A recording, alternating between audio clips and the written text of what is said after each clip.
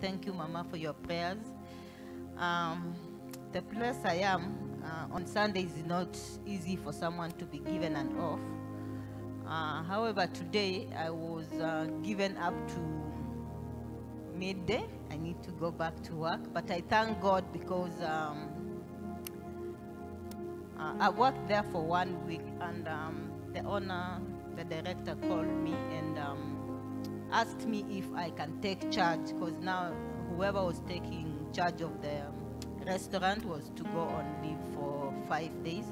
So he told me that he trusts me with my work, and he gave me to take care of the entire restaurant. As you know, it was a holiday and there are so many bookings. Unfortunately, the hostess was sacked, and now the restaurant manager was going on leave, and I'm the only one. I have to manage the system, manage the entire restaurant, and ensure that there is no double bookings, because at times we have, if you don't close the system, the guests book online and the place cannot accommodate more than 200 guests. So you get like you're having 250 or 300 and there's nowhere to sit. But I thank God, because on Friday I had 260 guests, and